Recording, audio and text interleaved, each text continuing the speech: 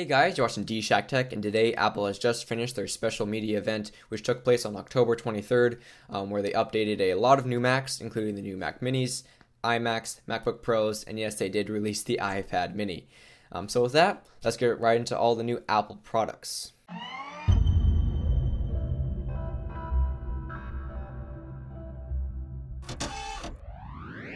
So first up, they released the new 13-inch MacBook Pro with Retina display. The Retina display MacBook Pros will now be available in 13-inch and the previous model of 15.4 inches. The new 13-inch will start at $1,700 with 128 gigabytes of storage and $2,000 for 256 gigabytes of storage.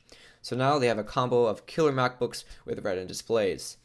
They also have kept the normal MacBook Pros with the regular screens for the regular amount of money. If those prices of the Retina displays scare you, I would recommend checking into those normal MacBook Pros for cheaper prices. They have also updated the new Mac Mini.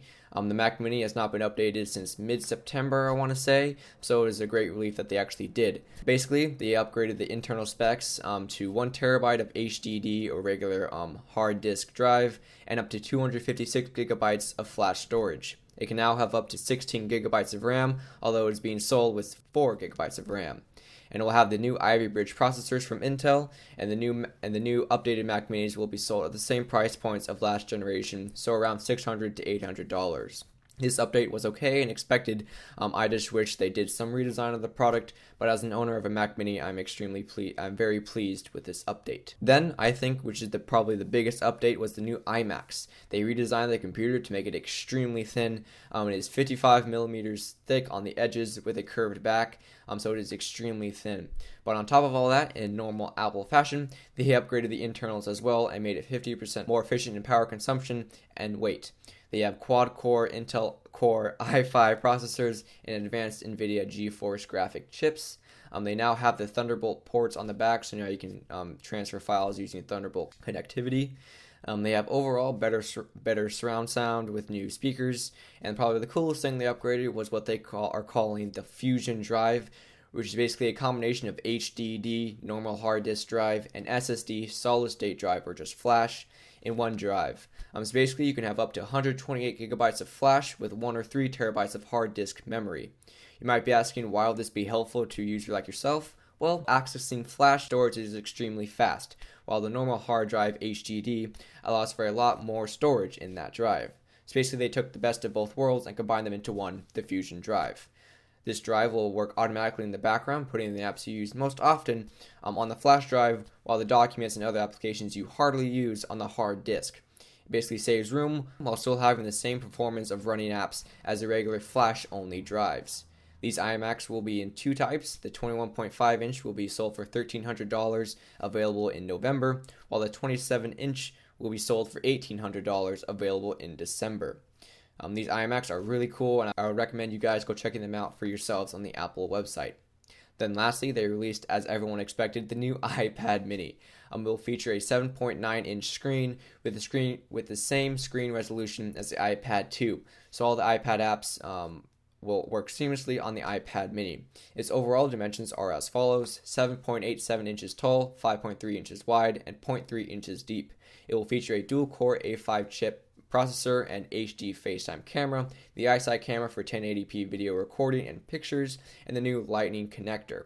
It will come in 2 colors, black or white, in 2 different models, Wi-Fi and cellular. The pricing on the iPad Mini are $329 for 16 gigabytes, $429 for 32 gigabytes, and $529 for 64 gigabytes. If you want cellular, just add $130 to whatever size you're going to get, and that will be your price.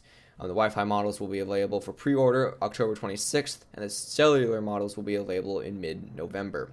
The one thing I wish they did upgrade or talk about was the Mac Pro. I know they did mention the Mac Pro last event during the summer, and they just upgraded the specs very minimally on the website. I wish they actually talked about it, mentioning what they're going to do with it, because right now it's just hanging in space, and all those professional Mac Pro users are sort of hung out to dry. They don't know whether to buy it now or whether to wait another year, because they've been waiting probably years at this point for an actual upgrade, and they haven't done it. Just giving you an example of the Mac Mini has Thunderbolt, while the Mac Pro doesn't even have Thunderbolt at all. I think it's still on USB 2.0, so if that gives you an example of how far back the Mac Pro is.